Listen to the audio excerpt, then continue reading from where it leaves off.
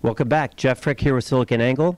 We go out to the events, we extract the signal from the noise, we try to get the smartest people we can find, bring them on air, ask them the questions that you wish that you could ask them if you were here. Again, we're at the Appcelerator corporate offices in Mountain View, California for their enterprise platform launch.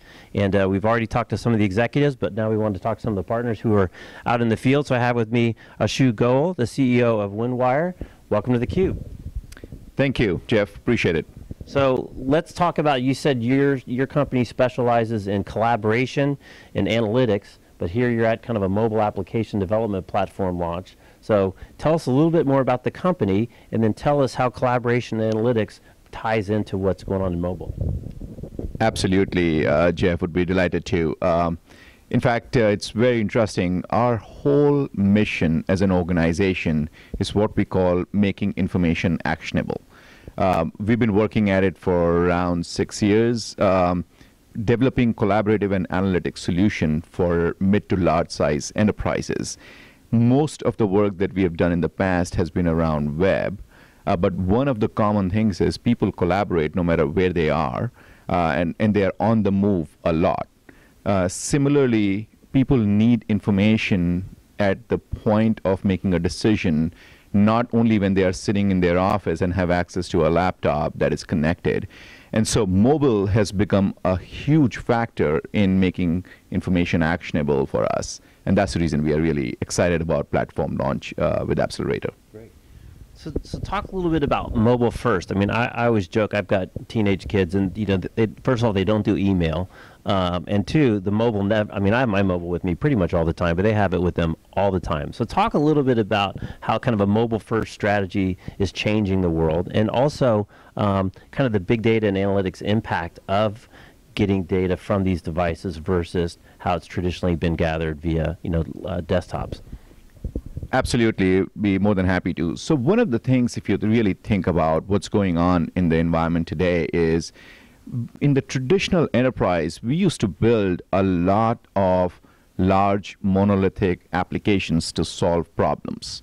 That word is completely changed now, and it's a very good example. If you really take a look at your phone, on an average, you've got 70, 80 different micro apps.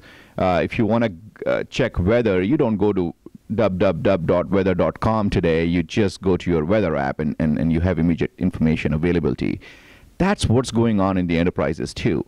People who are on the move are looking for these applications that deliver information to them just the right amount at the time when they need it.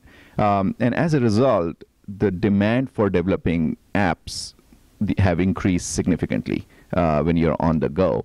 Whether you look at it, from a big data perspective, at the end of the day, the crunching of the data that's going on in the background needs to deliver some actionable information for the execs or the person out in the field to use. And I think that's really what we are seeing with the mobile. Most organizations have realized that it's a competitive advantage issue. They have to innovate. They have to deliver more value to their customers out in the marketplace.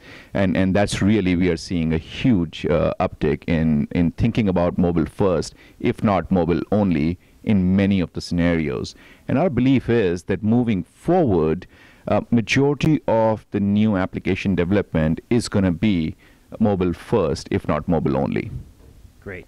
So we're getting backed up. We got a lot of great guests lined up, so we're going to cut it short, but I'm going to give you one more question. Talk about, again, we have a lot of CIOs that watch. Where should they start? How do they start? They know they need to start. They want to do it. They're being told they can't just move their desktop apps into mobile. What is the best way for someone to get started down this mobile path? I think the best way, and for most of the CIOs, is to really take a look at their application portfolio.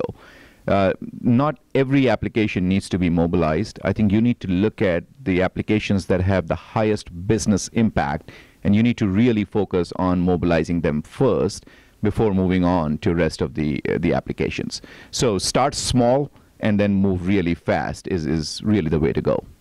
Great.